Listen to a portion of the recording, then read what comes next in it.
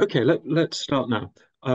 First of all, I'm Patrick Salmon, and I'm the chief historian at the Foreign, Commonwealth and Development Office. And it's my great pleasure to welcome everyone to the first of our new series of seminars, Official History, Past, Present, and Future. It's something we've been wanting to do a long time, actually. Well before the pandemic, we started talking about it. And also a long time before we realized the potential of what we all now take for granted, which of course is the online seminar. And this has given us the opportunity, first of all, to reach a much wider audience than we'd ever imagined, and also to throw the seminars open to people we'd never heard of on subjects we never even thought of. So, we're extremely grateful for that new world that's opened up. And of course, it's also the opportunity to bring together official historians, people like me and some of the others who are speaking today, people, in other words, who work for government or for other public bodies or have recently done so, with unofficial historians of every kind, academic and otherwise. And either implicitly or implicitly, I think we'll be asking ourselves and inviting you to ask questions over the next few months. Questions like, for instance, simple ones. Why do governments and other public bodies commission official histories as a learning exercise, perhaps, for their own officials, to make available material that wouldn't otherwise be released, or perhaps to control the narrative in some way? Then, secondly, can we trust official historians if they're the only ones allowed to see the documents? Thirdly, can official historians be sure they've seen all the relevant documents? Perhaps there is one, as Herbert Butterfield famously claimed, there's always one secret drawer which holds the real secrets and to which only government has the key. Or is that a paranoid sort of view? Is there a danger that official historians may become institutionalized or too close to their subjects? And finally, is there still a role for official history in the era of freedom of information and public inquiries? Why do we still do this? Why do other governments in other countries still do it? Those are just the first questions that come to mind, and of course there'll be many more. What I'd like to do now is briefly thank the people who made this series possible. In the first instance, my colleague Richard Smith, who I think was the first person who actually had the idea, and then Professor Philip Murphy and Natalia Fantetti, our partners at the Institute of Historical Research, who really provide the whole framework that's made it possible. There are the usual housekeeping points, which I'll raise right at the beginning. Each contributor will speak for about 20 minutes, and then after that, there'll be an opportunity for asking questions and making comments. We'd appreciate it if you stay mute during that time. And if you do want to make comments or ask questions, please put them in the chat and we'll monitor them and raise them towards the end. And if during the question time you want to raise questions, just raise your hand. All the sessions are being recorded, so please be aware of that.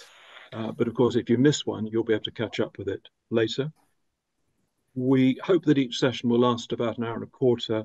We may allow ourselves more time if the conversation seems to require it.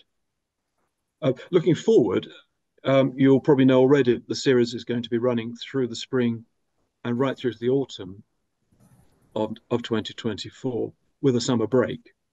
The final seminar will be a hybrid one, in person and online.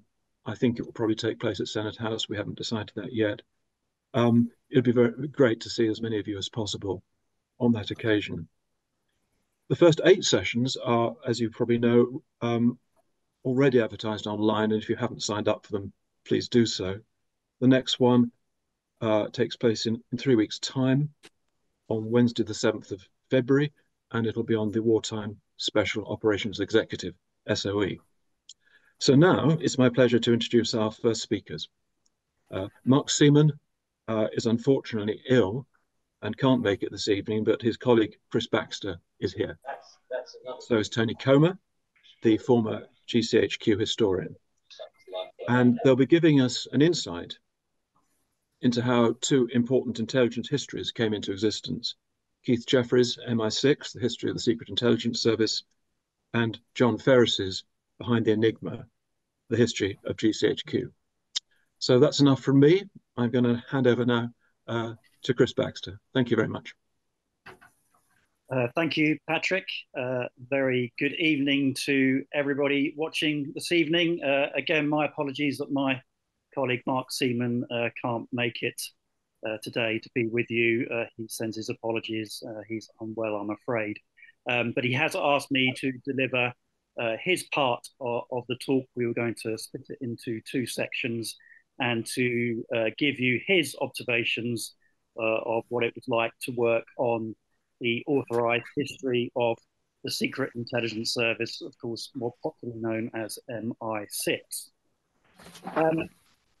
At the time that the history was commissioned, a decision was made in 2005, Mark was working in the Cabinet Office, and part of his duties at that time was to help breathe some life into some of the outstanding volumes in the official history programme, especially those of the Special Operations Executive. And in 3 weeks' time, as Patrick has already mentioned, Mark will hopefully be talking to you about those. And perhaps just a word here to talk about the words official and authorized. So the history that I'm going to be talking about is an authorized history. It was not an official history. It was not part of the Cabinet Office's official history programme, but an authorized history independently commissioned by the department concerned. And of course, in this case, that was SIS. Now, Mark was asked at the early stages of the SIS project to offer support and advice, and eventually he participated in the whole project from the first conversations to eventual publication. Now, some of the early discussions within SIS on what to do you may be interested to learn about was, how do you go about it? What's the best way of delivering some of the organization's early history? And the early discussions included perhaps putting together a compendium covering the period 1909 to 1949, with chapters assigned to individual historians dealing with specific topics. Selected authors would then be given access to the relevant parts of the archive. Another option was to divide the period into two, taking 1909 to 1939, and then separately 1939 to 1949, with the volumes being possibly written by two separate authors. But in the end, as you all know, SIS senior management chose to go for a single volume written by one author. Mark was aware that there was a selection process to ensure that the right candidate was appointed, but he had little to do with it and was not privy to it. But Mark was delighted that Professor Keith Jeffrey, in the latter's own words, got the gig, as he used to say. He'd been a close personal friend for a very long time, and of course was a superb historian. And I should just add now, of course, it's with great regret that Keith cannot be here with us. He sadly passed away in 2016 and went far, far too young. And it's a real shame he can't be here to tell you about his experiences, but I hope you will indulge myself and Mark to try and give you our view of what happened. Now, when Keith first came to work on the project, he hadn't worked on intelligence history for a few years, but he still retained a strong grounding in the subject and possessed a very strong understanding of the domestic and international picture of the era. Keith had no previous British government connections. And it's Thursday we're doing a song from cheerleading. We're gonna wear zombie cheerleader outfits. I don't want to do that. There's someone on speaking. If you could put yourselves on mute, please. Thanks. I've been trying to mute everyone. Chris.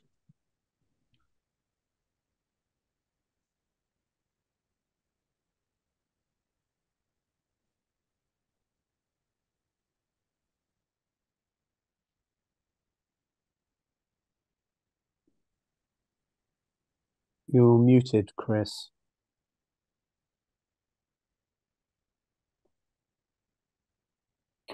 Can you hear me now? Yeah. Perfect. I'll just repeat the last couple of sentences just in case I've been locked off. What I was saying was that Keith had no previous connections to the British government and could be classed as somebody who could provide an objective view of the service, warts and all, as Keith used to say. Now, Mark and Keith worked closely on the book proposal together, but Mark was not part of the process by which Bloomsbury emerged as the successful applicant to publish the work. And of course, at that time, it was of the Harry Potter fame as well, so it's seen as a real coup to get Bloomsbury as the publishers. Now, in Mark's view, he really saw his duties as what he called acting as the prisoner's friend. The project was very much countercultural for SIS, and it took a long time before comments such as, "we shouldn't be doing this," died down. Actually, quite interestingly, when draft chapters were submitted to a sensitivity review group, a few of its members even offered personal criticisms of the text, notably that it was coming across as a bit negative. Mark and others were quick to reply that such observations did not fall within their review brief. And Mark also saw it as essential that Keith should not self-censor and should write the narrative as he saw fit, and then let the sensitivity reviewers do their work. As the project drew to a close, the disclosure issues heightened and sadly may have taken a little bit of the gloss off the project for Keith at the end. But moreover, of course, as some of you may know, Keith had to also confront a serious illness. And now on that latter issue, everyone, including the publishers, were united in supporting a decision to delay publication in order that Keith could convalesce properly and be spared the stress of chasing the original deadline. But he would not be moved and bravely kept to the original delivery dates. Now, although the process for writing and publishing a book was not perfect, but then again, what process is, overall, Mark considers it was pretty successful. And as a roundup, Mark wanted to outline some of his own personal observations that I will convey to you. The first, that there were some logistical challenges of an author whose family home was in Northern Ireland, but Keith's hard work and dedication made light of this challenge. And I suspect Tony in the next talk will talk about the challenges he and his GCHQ colleagues had to contend with an author based in Canada. Second point, while the ebb and flow of senior management ultimately did not damage the momentum of the project, a continued senior ownership would probably have solved some problems as we went along. Partners in Whitehall were brought in early and a Whitehall consultation group was formed. Its remit didn't really include the nitty-gritty of sensitivity review, but rather served as a cross-department sort of safety blanket, if you like, for the project. And it prevented any future claims of anyone saying, "oh, we didn't know anything about this." So everybody was brought on early into the project. The book came in on time, and this was due in large measure to Keith's commitment and discipline in compiling research and writing schedules and adhering to them. For Mark, as he has observed, working on several Cabinet Office official histories, the contrast sometimes can be quite remarkable. Several commissioned official histories have simply failed to appear, and Mark wonders whether the disciplined team-based models for departmental histories might serve as a better template. The parameters for the project were set early on and stood the test of time. Writing about the period 1909 to 1949 was achievable and also allowed a full history to be written on the organisation without some of the restrictions that were to be placed on MI5s and GCHQs. Finally, one of Mark's final observations really is he deems it absolutely essential that future decisions to embark on official or authorised histories are based on detailed studies of earlier undertakings, preferably including discussion with those who have taken part in such projects. So that's the first segment. They're Mark's observations that he asked me to kindly convey to you. And now my turn really to tell you about my experience working on the history. Again, it's a real shame that Keith can't be here to talk about it. Before I'd worked on this project, I knew Keith, but I'd never worked with him before. I think, but it was a testament to Keith's kindness and warm personality that enabled us to form an extremely close relationship. And when people ask me about my experiences on the project, I think one word always comes to mind, and it was fun. And I'm going to hopefully share a bit of a PowerPoint with you now, where you will see an image just to keep you all interested. Your start of a 10, if you like. There's me and Keith pictured in a cafe, and perhaps as I talk, you might want to guess where we are situated.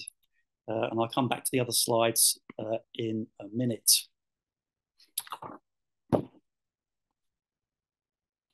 Now, Keith, when he took up the project, he had just been fairly recently appointed to Queen's University Belfast, and I joined him as a research fellow at the university, leaving my job as an historian at the Foreign Office, and I've been working with Patrick. But of course, most of our work would be conducted in London. The most important challenge we felt was to get the story right. Keith did have unrestricted access, as did I, to the service archive for the period of the book. Keith made his own independent judgments of the sources he used as an experienced academic. Now, the very nature and scope of the book forced upon Keith, of course, some tough choices. The book covered 4 decades and was split into 5 phases. The service's creation, the First World War, the interwar period, operations in the Second World War, and finally a survey of the early Cold War period. And we felt that having a beginning, middle, and end certainly gave it a strength of purpose. But of course, the book had a finite length, and it was attempting to cover all SIS operations across the globe over a 40-year period, taking into its stride 2 world wars. Space, of course, was going to be at a premium. To help support Keith and myself, there were other part-time researchers employed, and there were therefore the challenges of coordinating the team to make it its most efficient, tasking, taking notes from documents, taking digital images, making photocopies from external archives, both domestic and foreign, etc. Keith, of course, could not eyeball every single file, and he therefore had to rely on his team to help support him in reaching the tight deadline for publication. Now, as part of this framework, Keith made a very conscious decision to base the book principally on the SIS archive. And I would say, and why not? I mean, Keith called it, quote, an extraordinary once-in-a-lifetime opportunity and privilege to be appointed by SIS to write its history. Now, Keith was absolutely confident, addressing one of the sort of wider questions, that he had utterly unrestricted access to the service archives over its first 40 years. And I can confirm this was the case for me too. Nothing was denied to me when I requested it. Now, the archive itself was quite interesting. It turned out to be entirely unpredictable, sometimes patchy, sometimes exhaustive, and sometimes amazingly frustrating.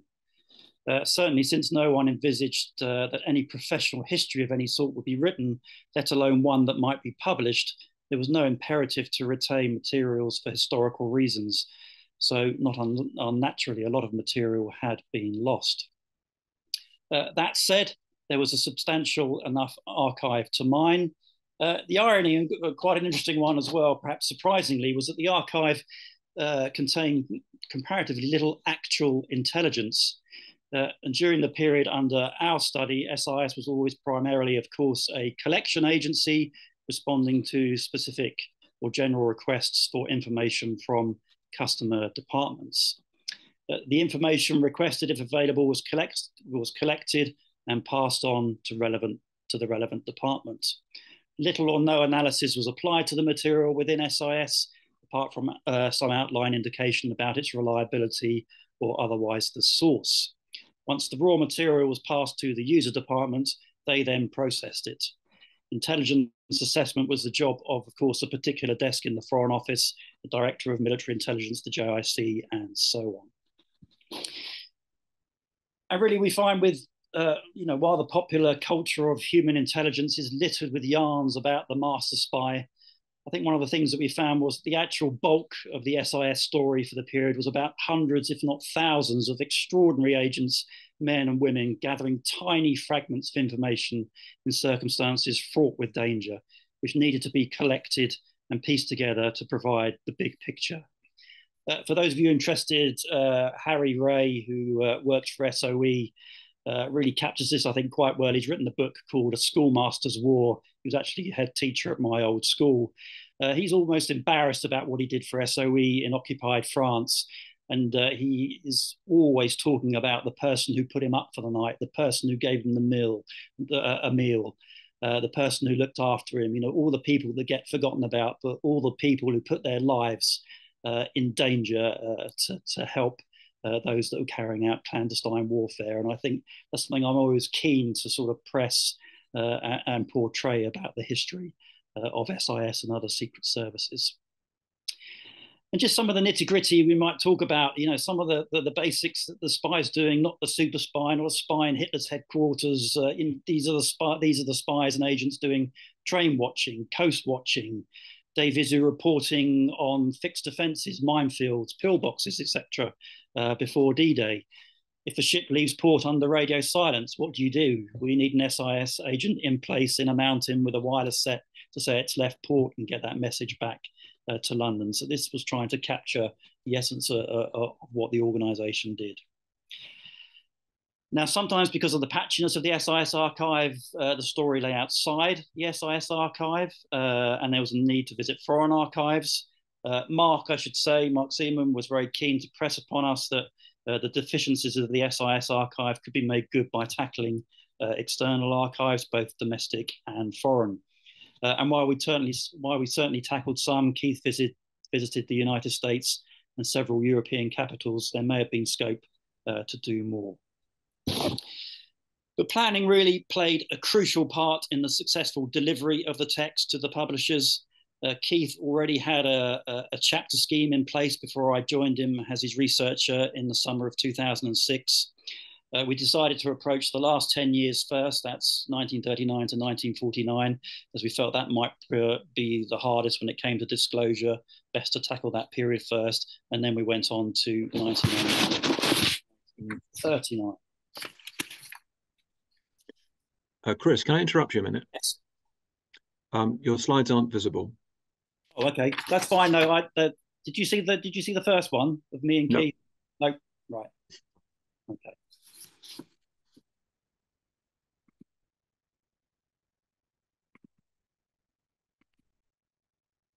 Can you see them now?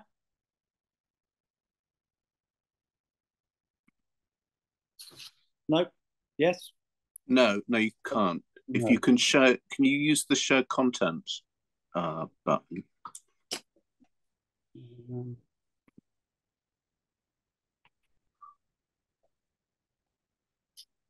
Where's the share screen? Yeah, let me try that again.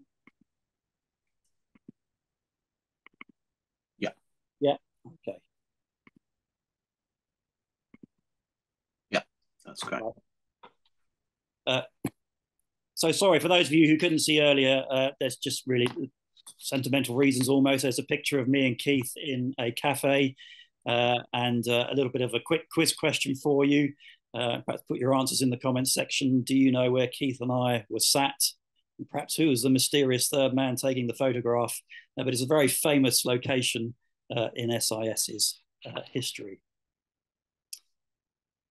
And I'm leaving really the photographs until the end because we've mentioned Keith's illness, and I certainly wish to place on record his bravery and his uncomplaining behaviour that he showed throughout, really to get on with it. But of course, there were some consequences, especially as Keith remained determined to meet the deadlines. And arguably, we would have liked to have spent a bit more time on collecting images for the book, although in the end we managed to get quite a few. And which leads me on to the sort of final part of my book, which is an interesting one for the commissioning of authorised official histories when you're no longer, of course, in the past, it was His Majesty's Stationery Office or Routledge. And there's a different commercial imperative if you're dealing with Bloomsbury, who want obviously to make a lot of money and sell a lot of books. And what I want to share with you is that when they were coming to look at the book covers, both the back and front of the book, the first iteration of the book cover for the British version, oh, sorry, this is the American version, the immersion. So the first iteration of the book covers for the American version, which was by Penguin, was they wanted to whack a gun on the front of the cover. Of course, that sent a lot of people into a bit of a frenzy in SIS, because that was exactly the sort of image that they did not want to present. But you can see why a gun looks sexy and you want to put that on the front cover of a book. But we managed to persuade them that that really was not what was wanted.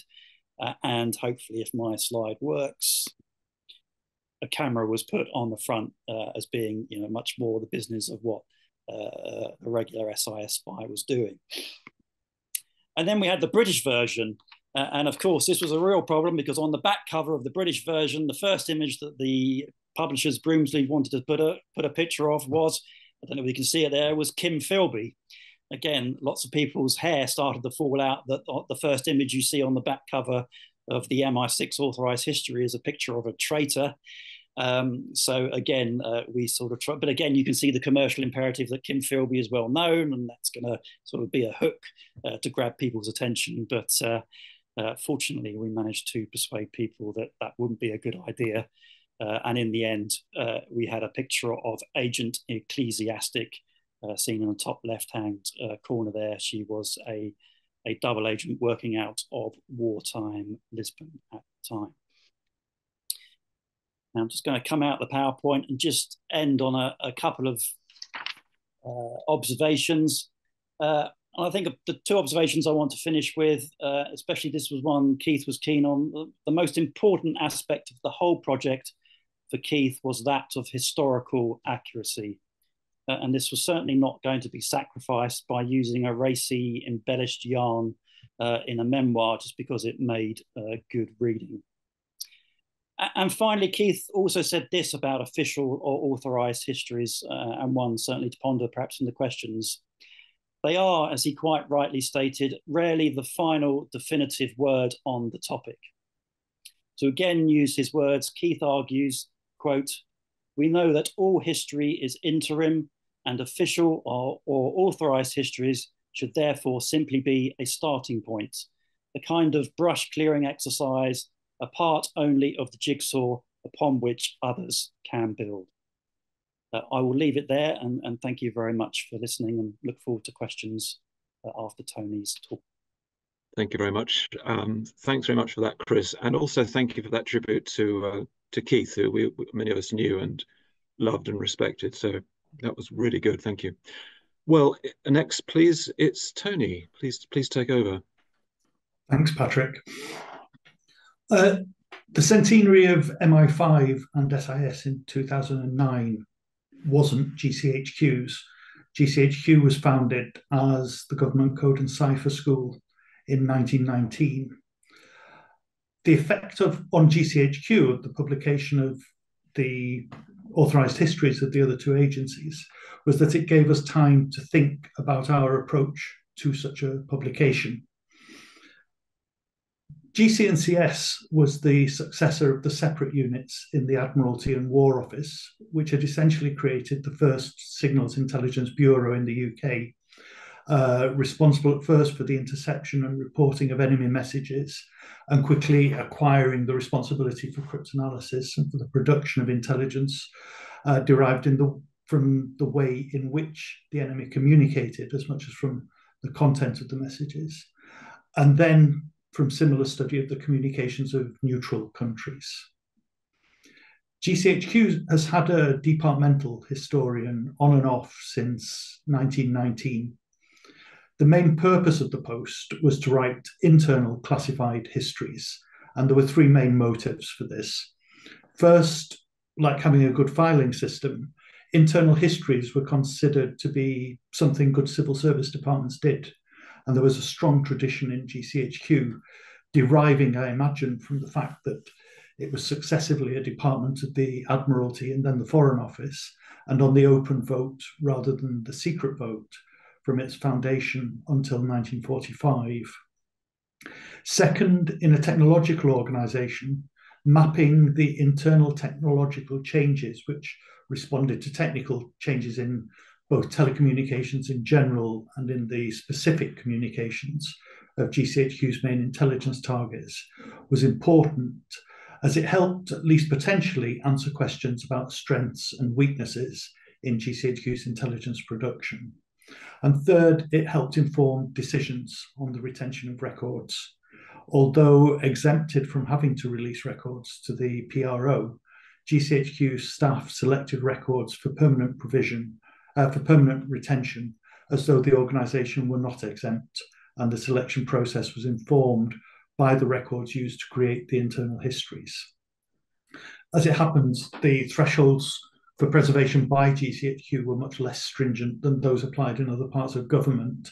And when in the mid-1990s, the decision was made to declassify and release records of SIGINT from 1914 to 1945, the representatives of PRO were horrified by the quantities of material that GCHQ was trying to push their way.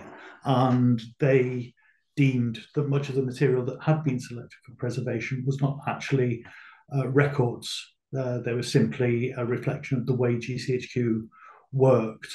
So this led to some of the material that had been kept being destroyed, but actually a much larger subset being sent on permanent loan effectively to the Bletchley Park Trust, where it's available.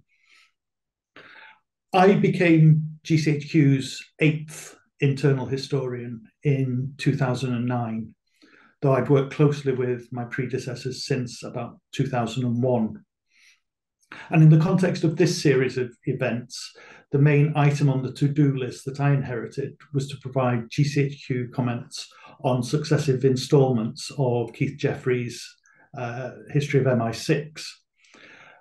The process was interesting and educational because release, in its broadest sense of putting into the public domain things that had hitherto been secret, was not something that GCHQ prepared any of its staff for.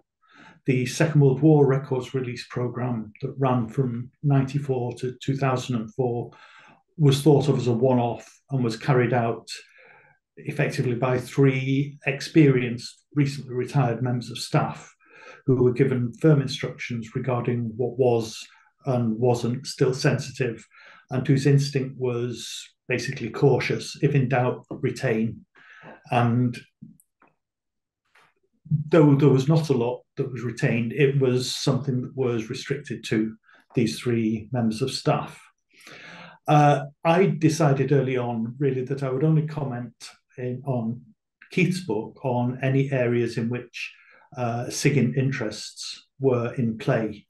And as MI6 only goes as far as 1949, there really was very little that hadn't already been released. We had little direct input. But I learned a lot from seeing the way in which SIS engaged with government departments to ensure that while sensitivities were understood, that their history would nevertheless be both informative and authoritative.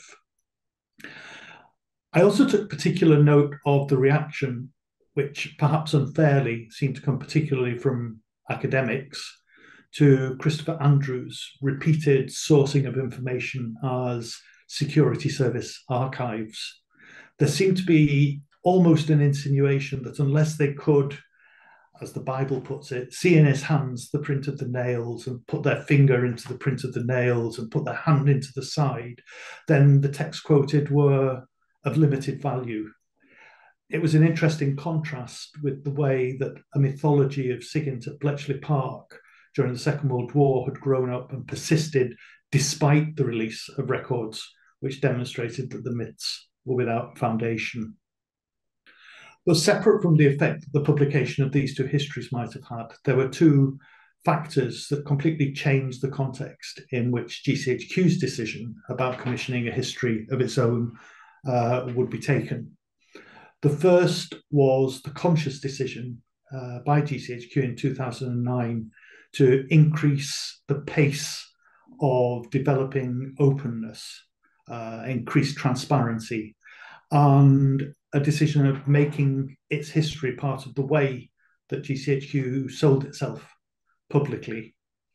And then the second subsequent to that was Edward Snowden.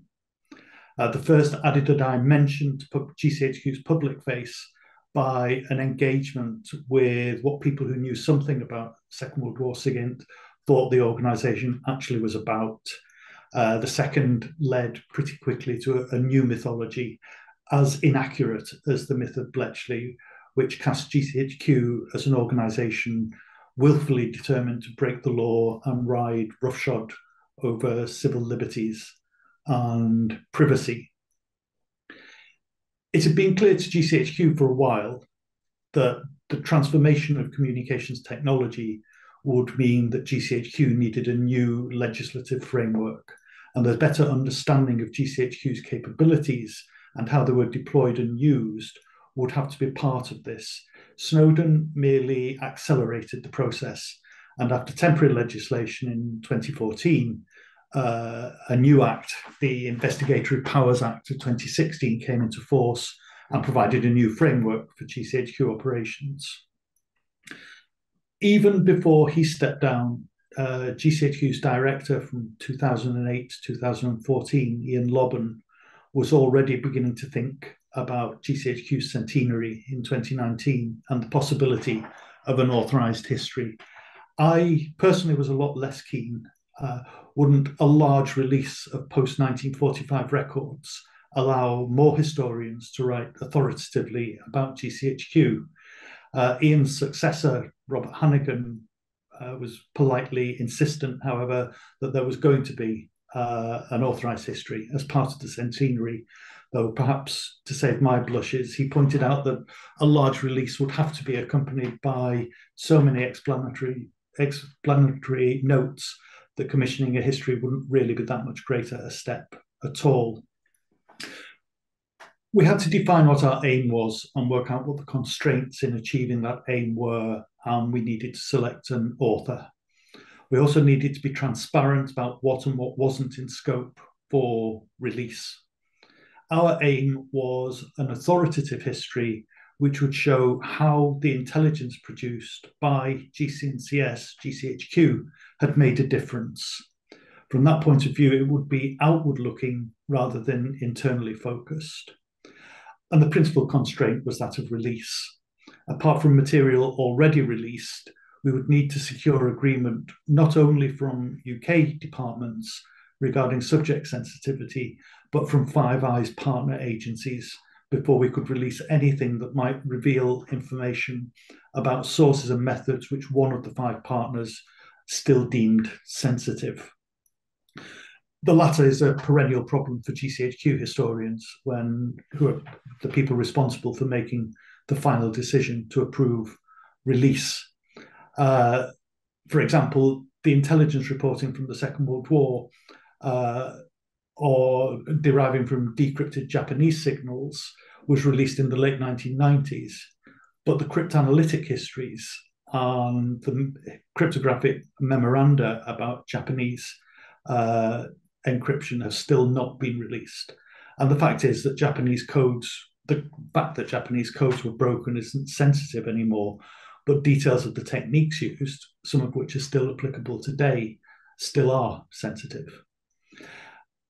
In a way, that sort of decision's binary. Are the sources and methods used to intercept the material still sensitive? Does the fact that Japanese communications were a target for the intelligence agency, does that matter? And the answer to both is no. So the decision to release the reports was pretty easy. How the intercepted material was analysed and turned into intelligence is more difficult. There are more stakeholders with a vote. And anyway, until enough material is released, a partial release can actually mislead.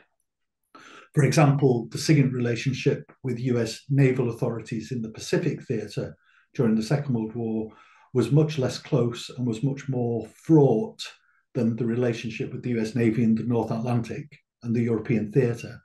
To have released records relating only to one theatre would have led readers easily to draw wrong inferences about the other.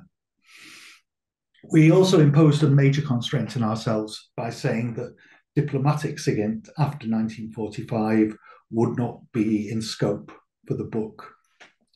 About 150,000 diplomatic SIGINT reports covering the period 1919 to 1945 have been released and can be used to illustrate how secret intelligence can influence or not influence the development of government policy. Releasing diplomatic reporting from the Cold War might produce more examples to illustrate the process, but it wouldn't change the way the process itself works, which depends now, as it always has, on the ability of GCHQ to produce intelligence on a timely way, intelligence of value mainly to the Foreign Office, and the ability of ministers and officials to use the intelligence provided. Moving beyond 1945 wouldn't have enabled a different story to be told, but would have meant assessing large numbers of reports for political and technical sensitivity and taking even more time to produce the book. Selecting the author we wanted was relatively straightforward. We needed someone with an established reputation who understood UK SIGINT and who was less focused on the organisation of British SIGINT than on its effect. And practically this meant Professor John Ferris from the University of Calgary, who'd focused on this subject for more than 30 years. Assuming that we could get round the fact of his Canadian nationality, he was the obvious choice for us. How, though, could we get him access to the material that he would need? Our solution was that Professor Ferris's researcher should be a UK national with a full developed vetting, who had worked in UK SIGINT and who understood how the GCHQ archives worked, and who enjoyed the full confidence of both Professor Ferris and of GCHQ. We selected Jock Bruce, who had joined GCHQ from the Army in 1984 and had worked in a range of posts in Cheltenham and elsewhere, and who had also been very closely involved with Peter Freeman, who had been the GCHQ historian from 2001 to 2006. He'd used us both as his researchers inside GCHQ. Jock had left GCHQ in 2007, had studied for a master's, writing a dissertation on the formation of GCNCS, and had continued as a historian of pre-Second World War SIGINT ever since. His roles more or less worked as follows. Professor Ferris would describe a subject and a period about which he needed information. Jock would find the relative material in the archives, present it to me. My job was to decide, either alone or in consultation, whether the material was or wasn't releasable. And if it was, it could be made available to Professor Ferris to work on in GCHQ, and a record would be kept so that the original material he drew on could be released after the publication of his book. We believe that transparency about what he could and couldn't see and the release subsequent to the book's publication of the records which underpinned it would satisfy at least some readers that, while not complete, the access enjoyed by Professor Ferris was sufficiently representative for his book to be authoritative. The process wasn't smooth from the start. It took longer than we'd imagined for GCHQ and the University of Calgary to sign a contract, and it was only when Jock was in place that he could develop a pragmatic modus operandi which we could agree with GCHQ's security authority to actually make this circulation of material happen. It helped tremendously that the three of us got on well, and Annette, Stu and Tim, the three GCHQ employees most closely involved with the book, were also part of a really close and happy team.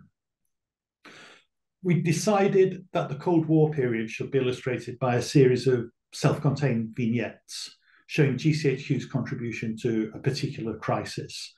And as those of you who've seen Professor Ferris's book will know, we chose Palestine in the period leading to the establishment of the State of Israel, confrontasi in between Indonesia and Malaya, the Cuban Missile Crisis and the Falklands conflict as being sufficiently representative. Finding crises from the post-Cold War period in respect of which sufficient information could be released was proved impossible. His idea was that he could write about the post-Cold War period using what was already available in the public domain as its source. And finally, we found a way. We had a colleague who was happy to work in his spare time on anonymizing a database of personnel information, which listed pretty well for the people who joined GCHQ during the Cold War, their educational background and the post they'd occupied, their career progression. The largest unexpected problem we came up with was the sheer volume of relative material in GCHQ's archives. And this was the principal reason for the book appearing in 2020 rather than 2019.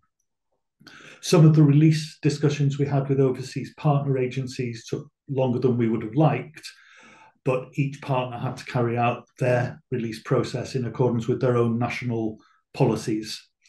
Dealing with confrontasi raised really interesting questions of ownership.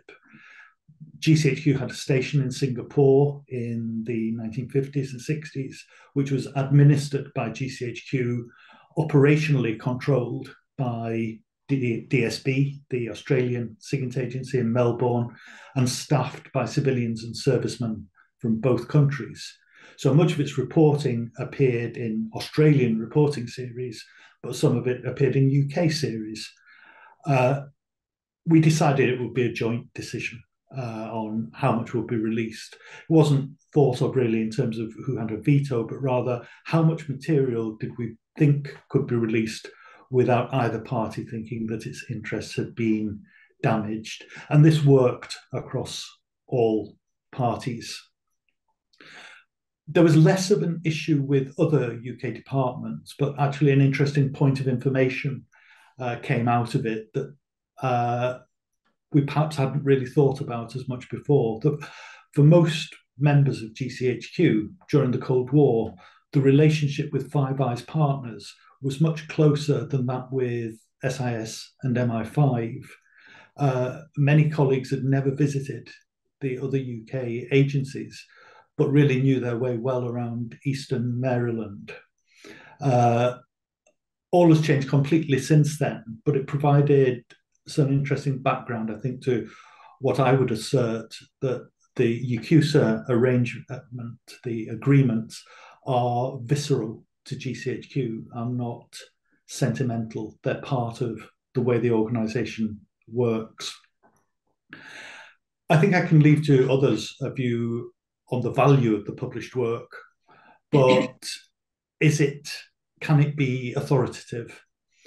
Authorised histories will always attract criticism because of the selectivity of the material released. What are they hiding?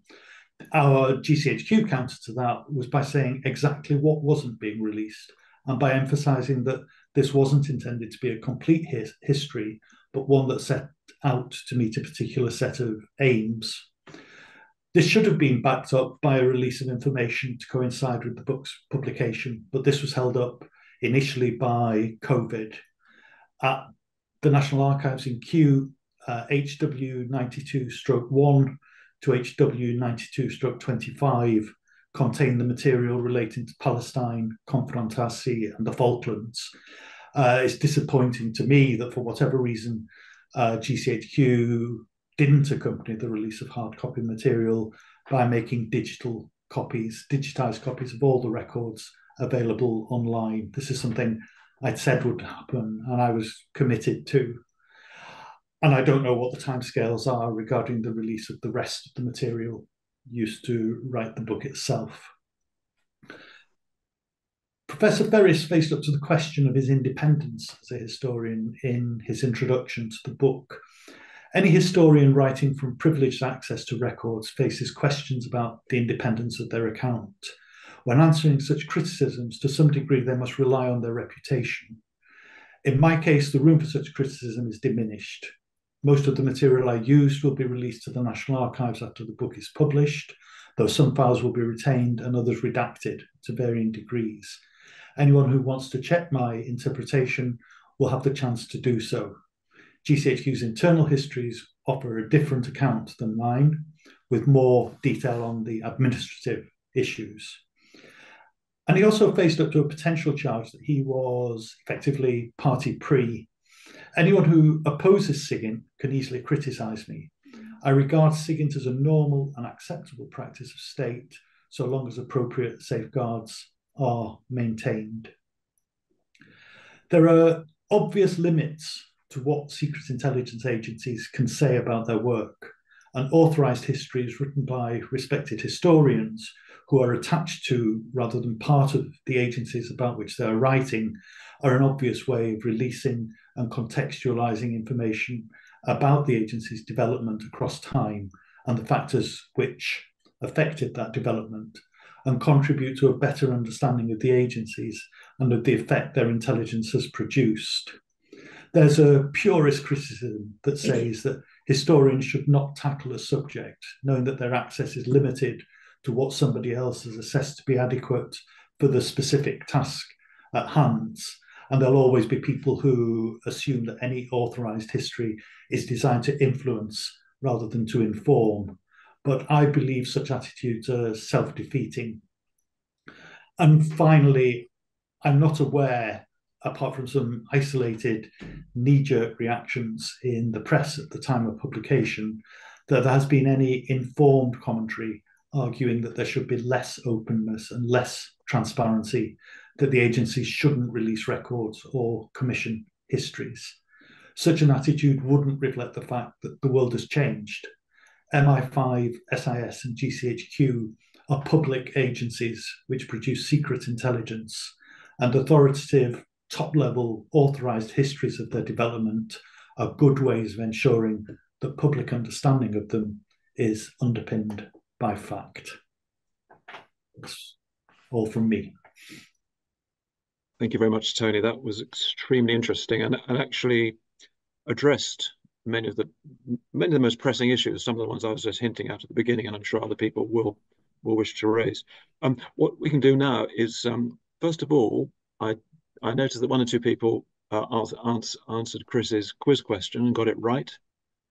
It was Venlo, one of the more humiliating episodes of British intelligence history in 1939, and somebody even got the cafe right. I think, Chris, was that correct? Cafe Bacchus. Yep, good. Well, that's one thing cleared up.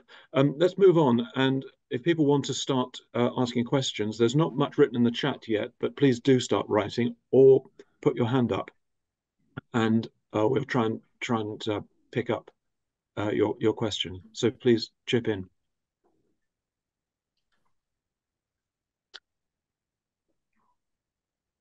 We've got one already from Kevin. I'll read it out, actually, if that's the easiest thing to do. What are the benefits of inviting a non-government historian to write the authorised history of having insiders to write histories? The US intelligence community has never done the former, but instead declassifies topic-specific histories written by incumbent and former officers. Would current officers be less hesitant and less likely to ask why we are doing this? Well, I don't know who wishes to answer that question. And the benefits of both the agencies we're talking about chose an independent historian. I imagine the objection to using internal historians is that they may be perceived as being less independent. Any thoughts, please? Tony, do you want to come in on that one? Yeah, I think just a quick point is I think it would be very difficult for somebody who was a career member of GCHQ really to understand the Whitehall context in which certainly GCHQ material was used, how it was circulated within Whitehall, the sort of 100-odd miles from Cheltenham to Whitehall sometimes feel as though there could be 1,000 or 10,000 miles, a very different world. I think we benefited tremendously from having somebody who wasn't locked into GCHQ thinking model and could actually look more objectively at what we were and what we were doing. Thank you. I'm going to I'm looking at the hands going up. I saw Tom Maguire first, then David Omond, and then Philip Murphy. In that order, please.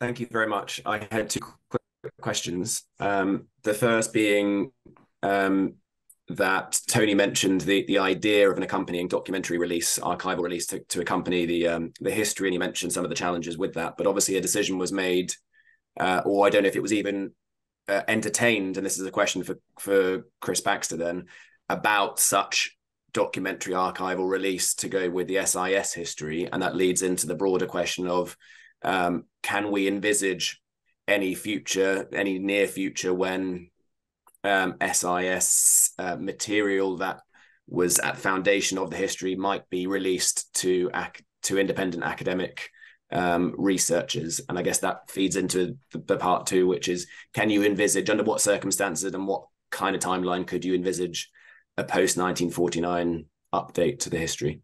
Thank you, Chris. I think both those questions will go straight to Chris because they're very apposite. Thank you. Unfortunately, I wish to fudge my answer, but I'm not in a position to understand what SIS's next move might be with regard to the release of records. Certainly, the PUSD records, as you're aware, they weren't released at the time, and they had a lot of SIS equity on them, and then they were subsequently released to the National Archives. But as for the release of records from the SIS archive, I can't answer that question. I'm not in a position to know, I'm afraid. One interesting thing, though, coming back onto that, was that your question's quite interesting, because at the time, I think there was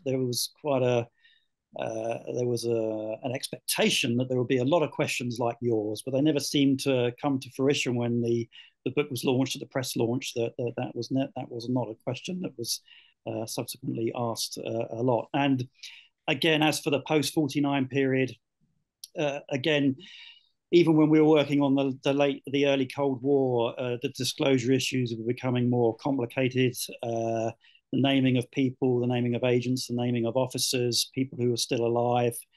Again, it was starting to get a bit trickier. So I would suspect that most of those would apply right now to any possibility of a second volume being commissioned. But again, I don't have a telescope or a lens into what senior thinking may or may not be within SIS. Just to add to your point about PUSD, just to explain to anybody who's not familiar with that, the Permanent Undersecretary's Department in the Foreign Office liaises directly with the intelligence agencies, and many of its files have been released already in the series FO 1093 at the National Archives, and actually have not, I think, been quite as much used as they could be. And they've been released up to 1951, and the Foreign Office FCDO is now engaged in an exercise to start releasing material post 1951. David Omond, you were next. Thanks very much, and Patrick and colleagues, congratulations on the first of these series. Fascinating stuff. A quick comment and a question, if I may. The comment is not to underestimate the value of these volumes for newcomers to the secret agencies, and I'd include Chris Andrews' book as well. Because when you do join these organizations, I discovered joining GCHQ back in Cold War days, it's actually very difficult to find out why the organization is the way it is. So it's part of the value of having these histories. Question is about the expression of opinion by the historians in these volumes. There's a marked difference, certainly in my reading of the John Ferris's work and Keith Jeffrey's work. John is much readier to express an opinion based on his historical research than Keith, who was much more cautious. And I just wondered, do you have a view on the extent to which the authorized historians really should venture their own historical judgments. How much did this matter? Were these decisions sensible or not sensible, and so on? I don't have a view, but I was going to say I wonder if one could compare that also with the history that we're not discussing today, but is also extremely pertinent, and that's Chris Andrews' history of MI5. I would have thought that Chris Andrew veered in the more of the opinion expressing side, as it were, than the more neutral side. I don't know whether yeah, Chris. I'll have a go first. I think it goes back to one of the earlier questions, really. I mean, Keith and I have never been practitioners, have never been intelligence officers. So in that regard, we can bring some objectivity to looking at the facts and trying to get the most accurate story forward possible. Was Keith maybe a little bit more reluctant to offer an opinion because perhaps he hadn't been a practitioner and therefore he just wanted to lay out what he saw, how he saw the story unfold? And I'm always, sometimes this is a personal opinion, I don't like those historians who are very opinionated about generals making mistakes, and if I'd have done that, I'd have done this better, and well, you don't know because you weren't there in that situation. And again, I think that may apply to being opinionated or offering your opinions on an intelligence officer and what he may or may not do in a certain context or environment. That's a big shout, I think. And just a final thing, just not related to David's point, just another observation, sorry, very quickly, is that it's quite interesting, some of the SOE memoirs, again, going back to the earlier question, I think it's Jack Beaver, who says, you can't write about SOE unless you were in SOE. And again, I might take issue with that, because you could say, well, you can't write about the Crusades unless you were at the Crusades. So I think you have to be fairly sensible about why a historian can or cannot pronounce on certain issues. Yeah, thanks. I mean, I would say, and coming to Tony, perhaps, I would say that, John Ferris also had no background at all as a practitioner, but merely as a historian, although perhaps with greater knowledge of the subject area that when he started than Keith had. Tony, do you see that the difference that David identified between John's and Keith's approach? Yes, I mean it stands out. We knew what we were getting. John Ferris was a package, a large Canadian package that we valued his opinions, but he was able to talk to people. He didn't just talk to the team that was directly with him. Anybody that he wanted to meet, and most people were happy to talk to him, could come along and chat to him and help test his ideas. I don't think there are any of the opinions that he expresses that you would sort of throw your hands up in horror and say that he'd got it wrong. They are opinions, but they're opinions that are based on fact of understanding and testing the opinions against people inside who knew their subjects. So I think in lots of ways it's something that it's not something that we could have stopped him from doing and have had a successful book from him. Yeah, you knew what you were getting. You knew what you were getting with him. James has a question in the chat, but Philip, you had your hand up first, I think. So please speak. Yeah, David has sort of touched on this, which is, I suppose I initially I wanted to ask what is the value to members of the intelligence services of these public histories? I mean, they're quite chunky things, quite they're very interesting to academic historians, but maybe practitioners might not have the time to sort of sit down and read them. And so I'm sure that those sort of classified materials, which are used as sort of training resources, but what is the value of a publicly available history? And I suppose is there a value in the kinds of debates that those histories spark amongst historians and journalists, and are intelligence officers, members of the intelligence services, taking account of these, reading these, responding to them internally? Let's start with Chris. I don't know. It's a rather difficult question. How is it being read within the organisation, or not? It's a good question, and going back to the time of the publication, I think certainly one of the benefits that I could see for staff as an outsider, but looking at the staff within the organisation, is that it was a successful publication. There was great fanfare to it, and I think it added to an esprit de corps, certainly staff morale. It was seen as something that, wow, this history is being published and we're part of something special and part of an organization that dates back and is one of the oldest foreign intelligence organizations in the world. And certainly on that level, that they felt that they were part of something special, and the book epitomized that to some degree. Certainly lessons learned, going forward, I understand, there's always dangers of reinventing the wheel, and of course, recruiting agents and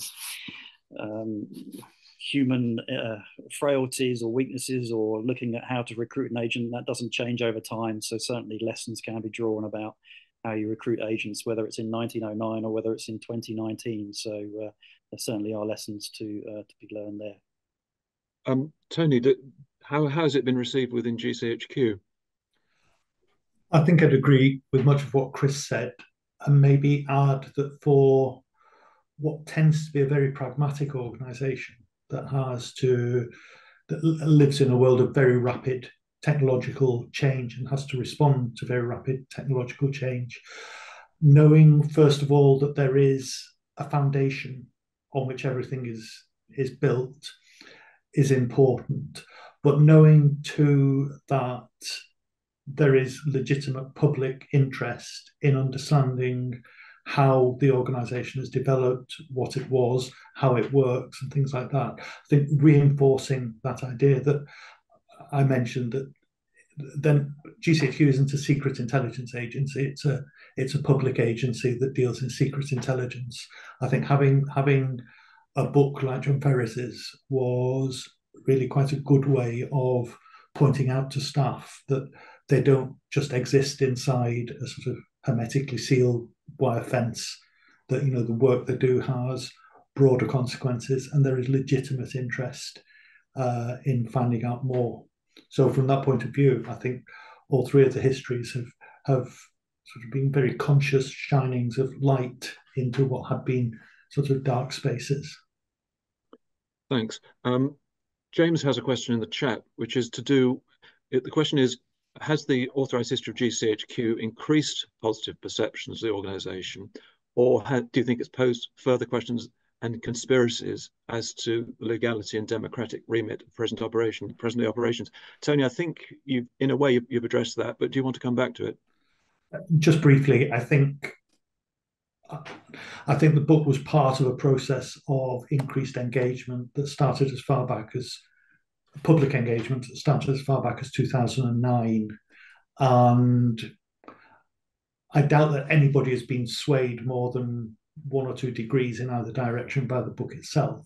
I think that that's part of just a general process. Thanks. Please ask and comment more if you wish. Anybody put the hand up? Roderick Bailey has his hand up. Thank you, Patrick. It's a question for Chris, and maybe Tony also could perhaps comment on this. But Chris, you mentioned you were talking about external archives, and I think you mentioned that perhaps there might have been scope to enrich Keith's book with greater reference to foreign archives, perhaps, and certainly external archives. I was wondering whether you could speak a little bit more about that, perhaps at a distance of several years, whether you think, and also perhaps in view of some of the reactions that the book has had, whether you think, what you might have learned perhaps from that, where the book could have been strengthened, perhaps, but also, of course, what was possible, because as the point that you made very well was that, of course, this is a book. It's a 1-volume book. You can only do so much with it. Yeah, it's a very good question, Rod. And I think that there may have been scope to do more now. Reflection, of course, we've got to think of the context of the time as well. This was 2006, 2007, and of course, since then, the ability and the availability of online records has really increased immensely, and they're much easier to get at and get to. But yes, I think SIS is an organisation that operates overseas, so you won't be surprised to learn that a lot of foreign archives have lots of material on what SIS officers were doing, or what the local police were thinking they were doing and keeping track of them. And the Norwegian Resistance Museum is a good example. It's littered with stories of SIS agents and is a great resource. So yes, there's always scope to do more. And I think, as Keith said, in the last comment I made there, really, that he took a decision to work on the SIS archive because this was a unique opportunity to do so. But really, Keith, and he's always ever seen it as really a platform for others to sort of go on and develop. And I think there's lots of room to develop the stories that Keith touched on. And I always encourage people I talk to go. The answer wouldn't necessarily always lie in the SIS archive. You may find the answers in archives all over the world and here in the UK too. Yeah, I mean, and that raises the question of what other countries have done in respect of their own intelligence history. How many countries have published anything comparable to what Britain has done? Norway is one example I know as a history of the Norwegian intelligence service, and there's been an awful lot done on the Swedish intelligence service as well. But beyond that, I simply don't know. But it's an interesting point. We're running out of time if we're going to stick to our schedules. So anybody else? But there's plenty of time if you want to add more comment or questions. Anybody would like to do that, please do.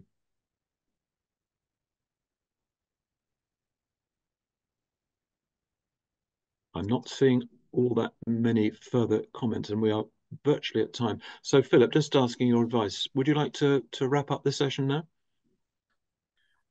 Yes, I mean, if there are really no more questions, I think it's been a fantastic opening session, and thank you, Patrick, and thanks to Tony and Chris for a really fascinating set of presentations.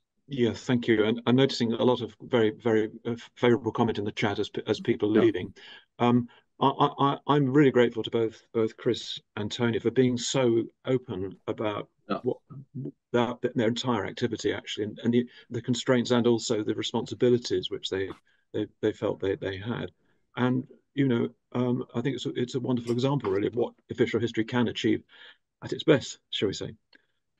We'll stop there, but thanks very much, everybody. And please join us again in 3 weeks' time for our second session, which, as I say, is devoted to SOE. So that's another major and very interesting topic.